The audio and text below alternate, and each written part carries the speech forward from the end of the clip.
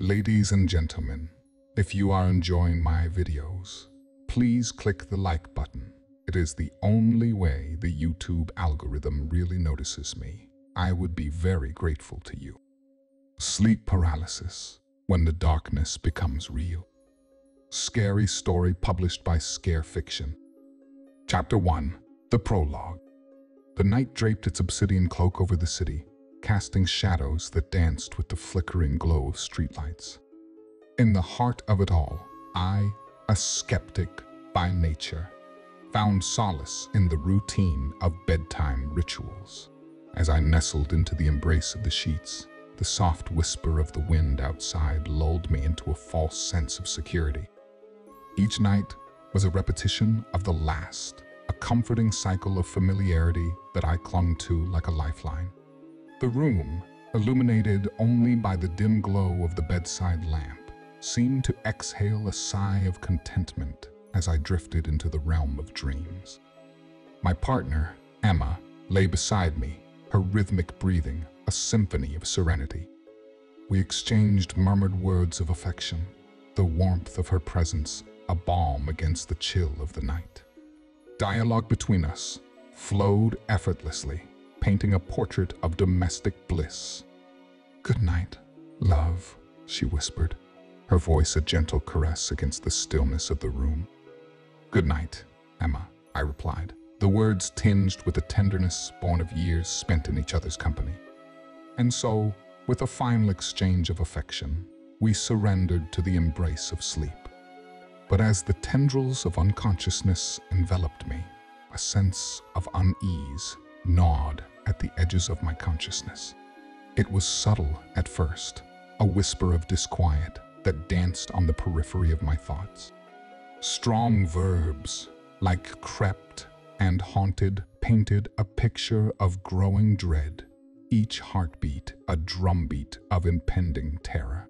The room grew oppressively silent, the air heavy with a sense of foreboding that seemed to suffocate me. In the darkness, shadows twisted and contorted, their movements fluid and sinuous like serpents slithering through the night. I tried to call out to Emma, to seek solace in her comforting presence, but my voice was nothing more than a strangled whisper caught in the grip of fear. Dialogue between us dissolved into silence, the words lost in the void of the night. And then it happened. A sensation like icy fingers brushed against the nape of my neck, sending a shiver of dread coursing through my veins. I lay paralyzed, my muscles refusing to obey the frantic commands of my mind. Panic surged within me, a primal instinct that screamed for flight in the face of an unseen threat. In that moment, I realized the true horror of my predicament. I was trapped, ensnared in the grip of an unseen terror that lurked just beyond the reach of my senses. Strong verbs, like ensnared and suffocated, painted a picture of suffocating helplessness, each heartbeat a drumbeat of dread. And as I lay there, trapped in the prison of my own body, I knew with a sickening certainty that the darkness had become real. But this was only the beginning. For lurking in the shadows, unseen and unheard, a malevolent presence waited patiently for its moment to strike. And when it did, the true nightmare would begin. Chapter 2. The First Encounter. The night hung heavy with an oppressive stillness, suffocating in its silence. I lay entwined in a web of sheets, my body cocooned in the illusion of safety. But beneath the surface, a storm raged, a tempest of fear and uncertainty that threatened to consume me whole. As sleep claimed me, I drifted into a realm of shadow and darkness. Strong verbs, like plunged and engulfed, painted a picture of descent into the abyss, each heartbeat a drumbeat of dread echoing in the cavernous expanse of my mind. And then it happened. A sensation like a leaden weight pressed down upon me, crushing me beneath its suffocating embrace. I tried to scream, to flee from the encroaching darkness, but my voice was nothing more than a whisper, lost in the void. paralyzed. I lay ensnared in the grip of terror, my muscles locked in a vice-like grip that refused to loosen its hold. Strong verbs, like trapped and ensnared, painted a picture of suffocating helplessness, each breath a struggle against the crushing weight of fear. And as I lay there, trapped in the prison of my own body, a sense of dread washed over me like a tidal wave. I was not alone. In the shadows, a figure lurked, its presence a malevolent presence that seemed to leech the very light from the room. I could feel its eyes boring into me, cold and unyielding as obsidian. I tried to call out to Emma, to seek refuge in her comforting embrace, but my voice faltered, caught in the grip of fear. Dialogue between us dissolved into silence, the words lost in the darkness that enveloped us. But Emma sensed the shift in the air, the subtle undercurrent of unease that hung heavy in the room. She reached out to me, her touch a lifeline in the sea of uncertainty. "What's wrong, love?" she whispered, her voice a gentle caress against the stillness of the night. I tried to respond, to articulate the terror that threatened to consume me whole, but my words failed me. I could only gaze into her eyes, pleading for understanding. And in that moment, I knew that the darkness had become real, and it would not rest until it had claimed me as its own. Chapter 3: Haunting Dreams. Night after night, I found myself ensnared in a labyrinth of nightmares, each more vivid and horrifying than the last. As I drifted into the realm of dreams, strong verbs like plunged and descended painted a picture of descent into madness, each step taking me deeper into the abyss. In my dreams, the world twisted and contorted, warped by unseen forces that lurked in the shadows. Sensory details assaulted my senses, the stench of decay mingling with the metallic tang of blood, the taste of bile rising in the back of my throat. I stumbled through a landscape of horrors, my footsteps echoing in the darkness like a death knell. Everywhere I turned, grotesque figures lurked, their faces twisted into masks of agony and despair. I tried to scream, to flee from the nightmare that threatened to consume me whole, but my voice was nothing more than a whisper, lost in the cacophony of terror. And yet, amidst the chaos, one thought burned bright in my mind. I had to escape. Dialogue with myself became a frantic plea for salvation, each word a desperate cry for release from the horrors that plagued my sleep. But the nightmares only grew worse, their tendrils stretching ever deeper into the recesses of my mind. I could feel myself slipping, teetering on the edge of sanity as the darkness closed in around me. And then, just when I thought I could bear it no longer, a voice broke through the haze of terror, cutting through the darkness like a beacon of hope. "Come back to me, love," Emma whispered, her voice a lifeline in the sea of madness. I reached out to her, desperate to grasp onto something, anything that could pull me back from the brink. But as I drew closer, I realized the truth. Emma was not real. She was nothing more than a figment of my fevered imagination, a cruel mirage in the desert of my mind. And yet, in that moment, she was my only anchor in a sea of madness. With every ounce of strength I could muster, I fought to break free from the nightmare's grip, to claw my way back to reality. And as I emerged from the depths of despair, I knew one thing for certain: the horrors that plagued my sleep would not easily be forgotten. Chapter 4: The Entity Revealed. The days blurred into nights, each passing moment haunted by the specter of the shadowy figure that lurked in the depths of my nightmares. But as the darkness encroached upon my waking hours, its presence became impossible to ignore. I found myself consumed by a sense of unease, a primal instinct that screamed for flight in the face of an unseen threat. Strong verbs, like gnawed and consumed, painted a picture of growing dread, each heartbeat a drumbeat of impending terror. In the depths of my despair, I turned to research, desperate for answers in a sea of uncertainty. I delved into ancient texts and forbidden lore, searching for clues to the identity of the entity that haunted my dreams.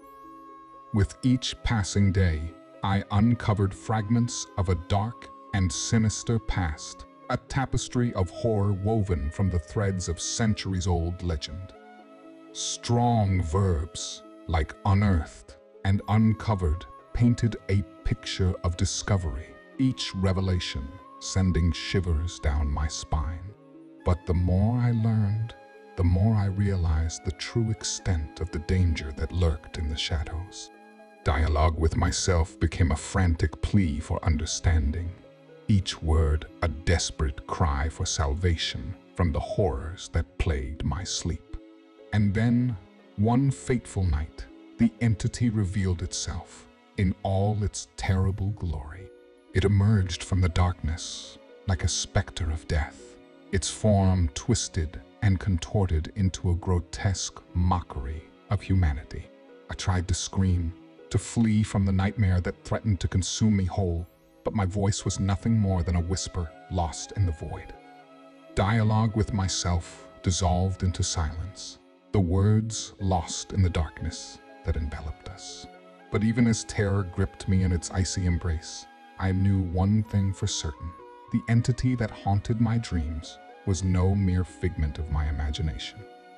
It was real, and it hungered for my soul. Chapter 5. Descent into Madness.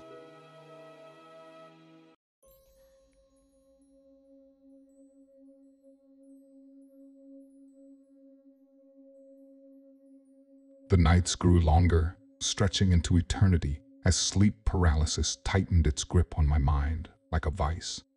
With each passing episode, my grasp on reality slipped further, unraveling the fragile threads of sanity that held me together. Strong verbs, like fractured and splintered, painted a picture of my crumbling mental state, each heartbeat a reminder of the chaos that lurked just beyond the edge of consciousness. I found myself consumed by a sense of paranoia, a gnawing fear that whispered dark secrets in the shadows. Dialogue with myself became a twisted dance of desperation and despair, each word a reflection of the torment that plagued my soul. But even as I struggled to hold on to the fragments of my shattered mind, the darkness closed in around me like a suffocating blanket. I could feel its tendrils creeping through the cracks, seeping into every corner of my being. In the depths of my despair, I turned to Emma, seeking solace in her comforting presence. But even she could not shield me from the horrors that lurked within. "What's wrong, love?" she asked, her voice tinged with concern. I tried to respond, to articulate the terror that threatened to consume me whole, but my words failed me. Dialogue between us dissolved into silence, the weight of my fear crushing the air from my lungs. And then, just when I thought I could bear it no longer, the darkness spoke to me. Its voice was a whisper in the night, a sinister melody that echoed in the depths of my mind. "You cannot escape me," it hissed, its words like poison in my ears. I tried to scream, to flee from the nightmare that threatened to swallow me whole, but my voice was nothing more than a whisper lost in the void.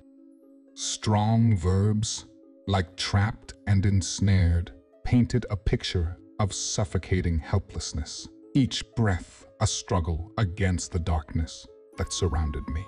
But even as I teetered on the brink of madness, I knew one thing for certain: the descent into darkness had only just begun, and there was no escaping its grasp. Chapter 6. Seeking Answers. Desperation clawed at my chest like a ravenous beast as I sought solace in the arms of expertise. The darkness that plagued my nights seemed insurmountable, a relentless adversary that defied reason and logic. With determination fueling my every step, I embarked on a journey into the unknown, seeking answers to the questions that haunted my every waking moment. Strong verbs, like charged and pursued, painted a picture of my relentless pursuit of truth, each heartbeat a drumbeat of determination echoing in the cavernous expanse of my mind. I sought out experts in sleep disorders and the occult, hoping to find refuge in the wisdom of their knowledge. But instead, I found skepticism and superstition in equal measure, a tangled web of doubt and disbelief that threatened to ensnare me in its grasp. Dialogue-driven scenes unfolded before me, revealing the conflict between science and the supernatural that raged within the hearts of those who dared to seek answers. Each word was a battlefield, a clash of ideologies that left me torn between the safety of reason and the allure of the unknown. But even as doubt gnawed at the edges of my certainty, I refused to yield to despair.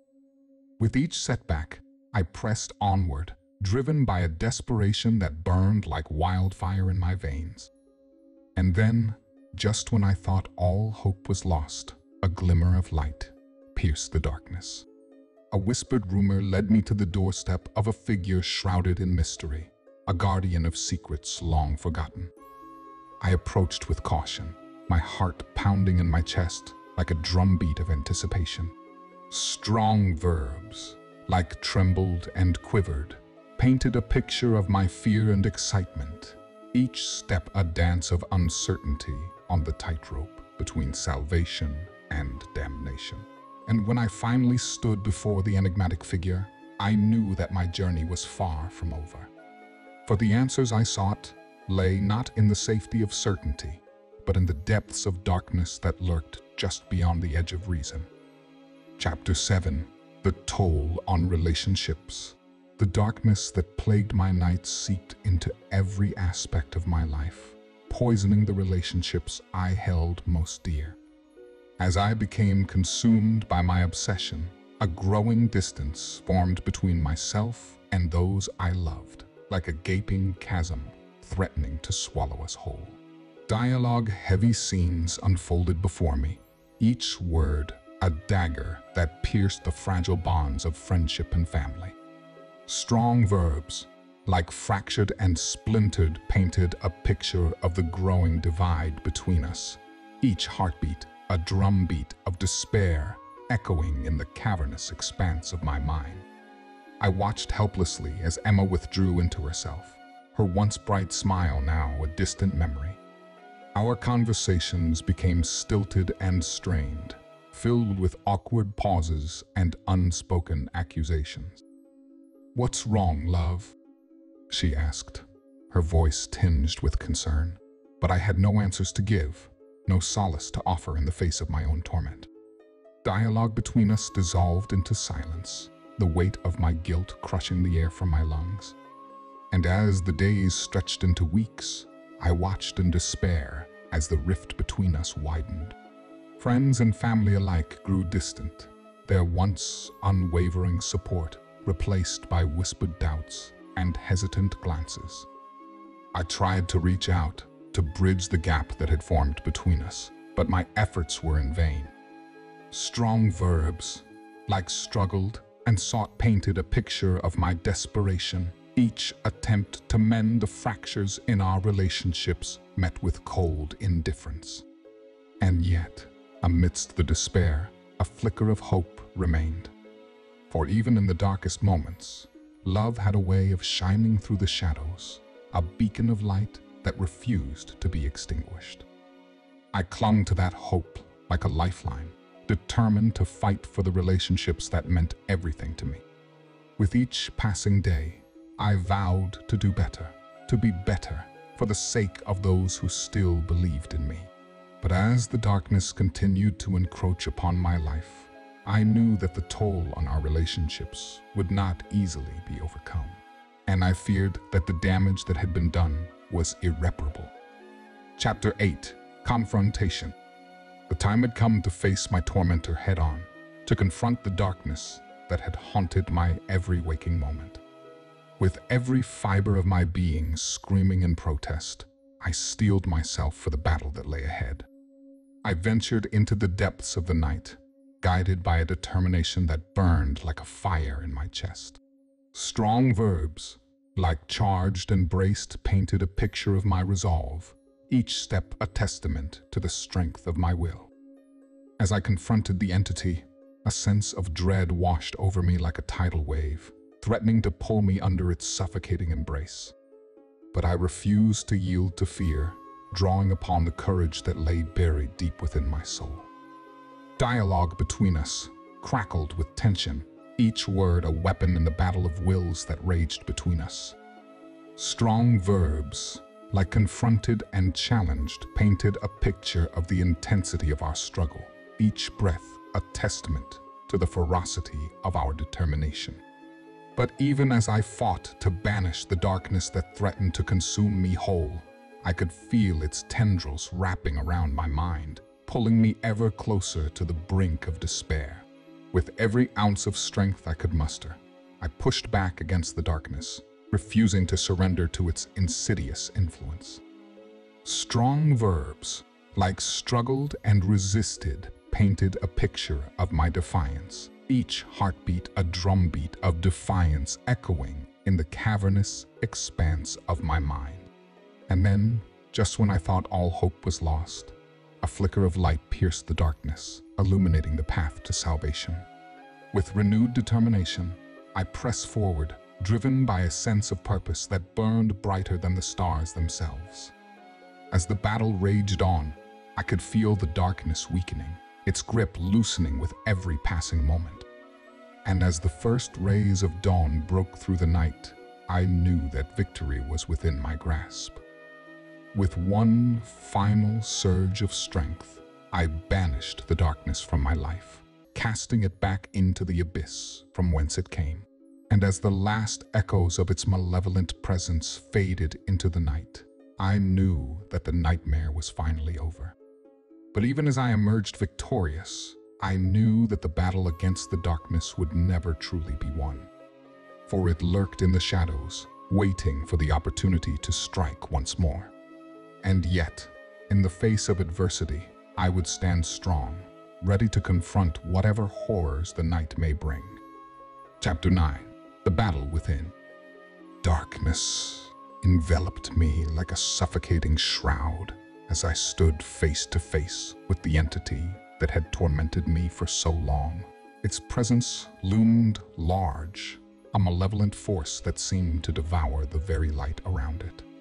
I could feel its icy tendrils creeping through the recesses of my mind, twisting and contorting my thoughts into a grotesque dance of despair. Descriptive passages unfolded before me, painting a vivid portrait of the horror that surrounded us. The air was thick with the stench of decay, the ground beneath my feet cold and unforgiving. Strong verbs like lurked and loomed conveyed the sense of dread that hung heavy in the air, each moment a testament to the suffocating grip of fear. And yet, even in the face of such overwhelming darkness, a spark of defiance flickered within me. With every fiber of my being, I refused to yield to the despair that threatened to consume me whole. I squared my shoulders and met the entity's gaze head-on, a silent challenge in the midst of the chaos. Dialogue-driven scenes unfolded before me, each word a reflection of the internal conflict that raged within me. "You cannot defeat me," the entity hissed, its voice a sinister whisper that echoed in the depths of my mind. But I refused to back down. "I will not let you control me any longer," I countered, my voice steady despite the tremors that racked my body. As the confrontation escalated, I could feel the darkness pressing in on all sides, threatening to crush me beneath its weight. Descriptive passages immersed me in the horror of the moment, each word a visceral reminder of the stakes at hand. I fought with every ounce of strength I could muster, my mind a battleground of conflicting emotions. Fear and doubt gnawed at the edges of my resolve, threatening to undermine my efforts at every turn. But even as the darkness closed in around me, a glimmer of hope pierced the gloom. With every passing moment, I could feel the entity weakening, its hold on me slipping like sand through my fingers. And then, in a burst of blinding light, the darkness was banished, vanquished by the power of my will. I stood victorious, battered but unbroken, the echoes of the battle still ringing in my ears. As I gazed out into the darkness, I knew that the road ahead would not be easy. The scars left behind by the confrontation would linger, a reminder of the horrors I had faced. But I also knew that I was stronger now, forged in the crucible of adversity. And with that knowledge burning bright within me, I took my first tentative steps toward a future bathed in the light of hope. Chapter 10: Escape or Sacrifice.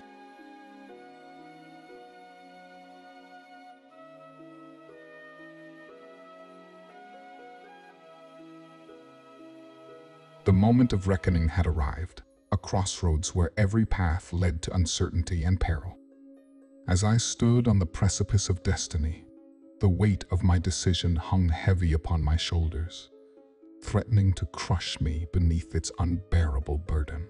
Dialogue-driven scenes unfolded before me, each word a dagger that pierced the fragile veil of my resolve.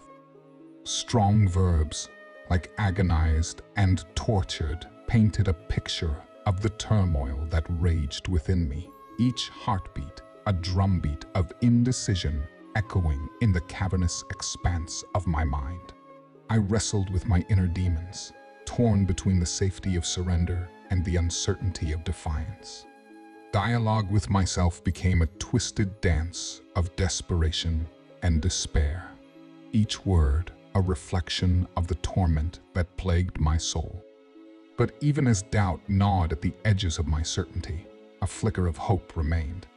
For even in the darkest moments, love had a way of shining through the shadows, a beacon of light that refused to be extinguished.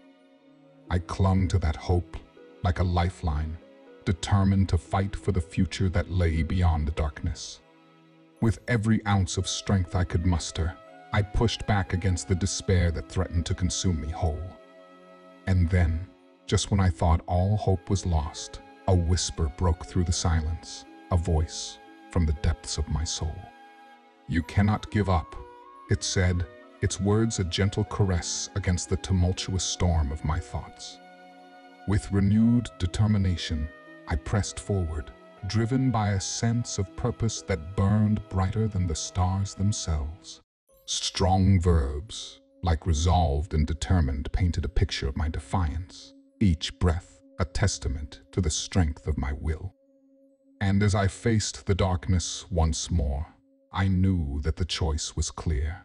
I would not surrender to despair. I would not give in to fear.